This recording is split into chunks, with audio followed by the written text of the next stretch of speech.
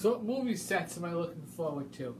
Now this is a big one because I already explained and basically told you about a bunch of sets.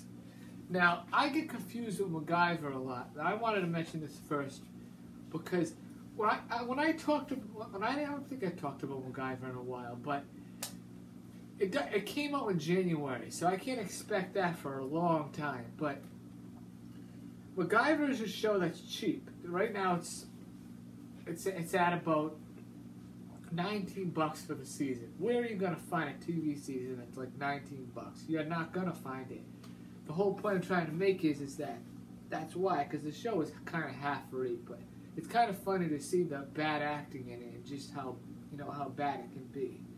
One of the guys is from CSI, I think, and it seems like I don't know what happened to his acting, but it's just, I know CSI isn't I would call it the greatest show ever, but he was a lot better than that.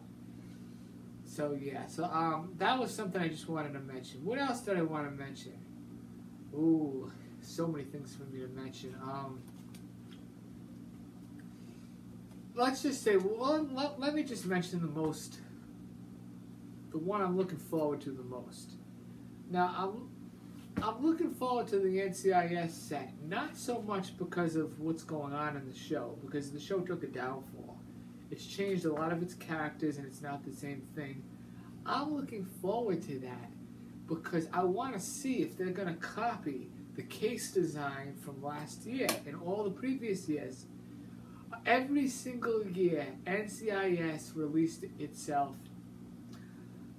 with tiny little plastic cases that came out, and depending on how many discs there are, if there's 6 discs, they're going to have 3 cases. If there's 7, there'll be 4.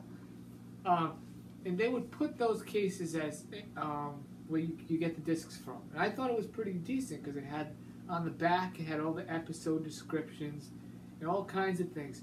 None of the other NCISs had that. Los Angeles didn't have it. New Orleans didn't have it. A lot of them, they just didn't, none of them had it, and I'm really anxious to see what's going to happen. Since it's coming in the mail, I have no clue what's going to happen.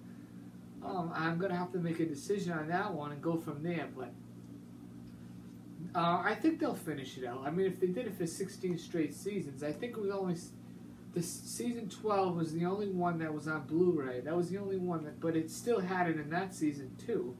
It's just that season had a Blu-ray also. That's the only one I don't have. We'll see what happens with that. That's the most anticipated one to look forward to every year, making sure I get the right case. Because they do make NCIS in a different case. I saw it in Canada once. It was just one of those regular plastic things you open, those plastic disc circles inside. I'm looking at myself and saying, I don't want something like this because those things break easily. There's these little plastic things on the top. And if you move the thing too fast, they can crack and they break. So I'd rather just have the regular cases, and hopefully that's what's going to happen. The regular cases there.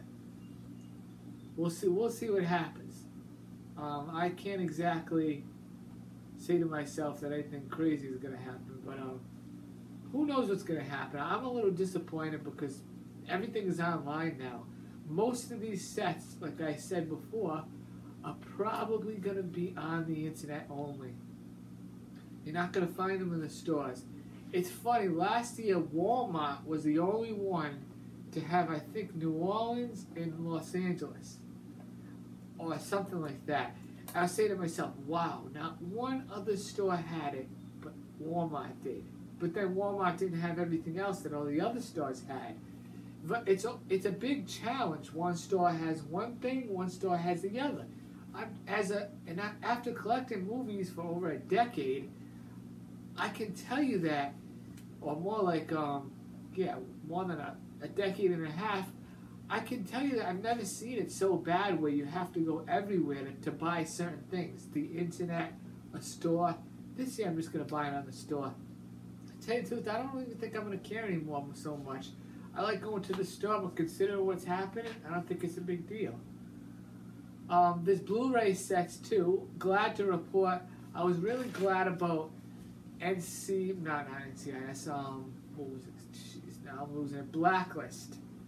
The latest season of the Blacklist, I was really, really surprised that they didn't do anything with the Blu-ray because they cut back on that. Last year they cut back. They cut back on it, and they didn't include a digital copy anymore. And I was actually surprised. I was saying to myself, wow, I was like, I didn't think they would do this. And then this year I thought they were just going to get rid of the Blu-ray altogether and come out with just a DVD. But they didn't do that, luckily. But can't expect much from the Blu-ray. You can't expect much from these companies anymore. Physical copies are, like I said, I can't believe it's still going on. I can't believe they still offer it. There were certain shows that don't offer them at all. A show like Manifest. You know, I thought Manifest was a very good show. I didn't think it was perfect, but I thought it was pretty good. They didn't, from what I read online, I can't find season 2 anywhere. So I guess they're not going to release it. There's not even a real definitive website that'll tell me if it's coming out or not.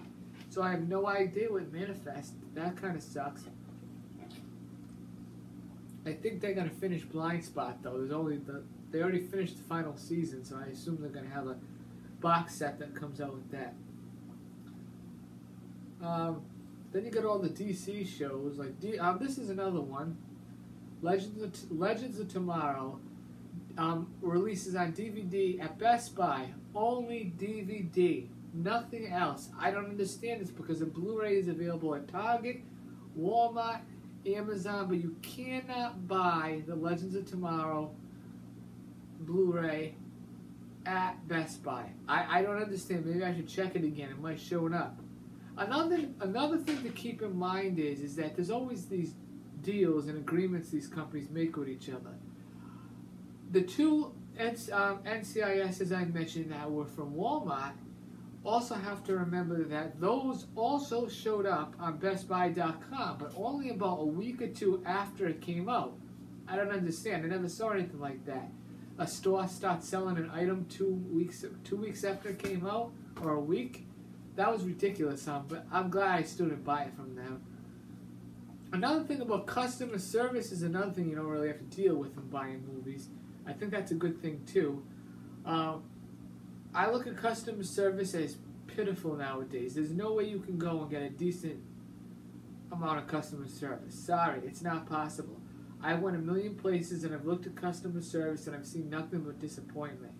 And I don't think I'm going to find anything great in the near future either. So, if you can get something, I guess you should just go online now. If people complain about steelbooks getting dented up and all that, I look at the steelbooks. There's really no big market to sell them. It's for collectors. They're nice, but if you collect them for yourself, if you're going to go and sell them on eBay, they have to be brand new and shrink wrapped from the store. That's the only way you're going to make any money off of them. I know because I bought a couple of steelbooks and I got conned the shit out of from buying them, but they sell them brand new. For people that are worried about a few dents, there's a couple of small dents on it when you get it from the mail. You're going to have to live with it, I'm telling you right now. Or you could go to the store.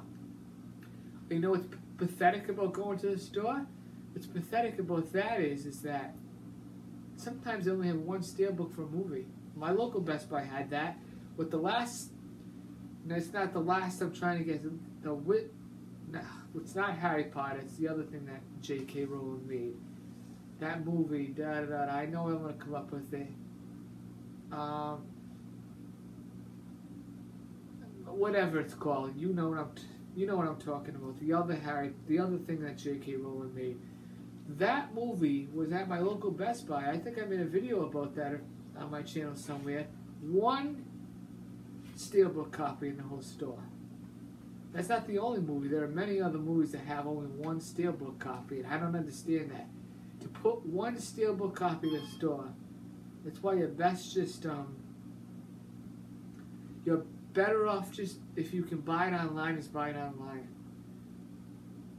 I'm telling you right now. What they should do, considering what's going on right now, they should offer shipping for all items.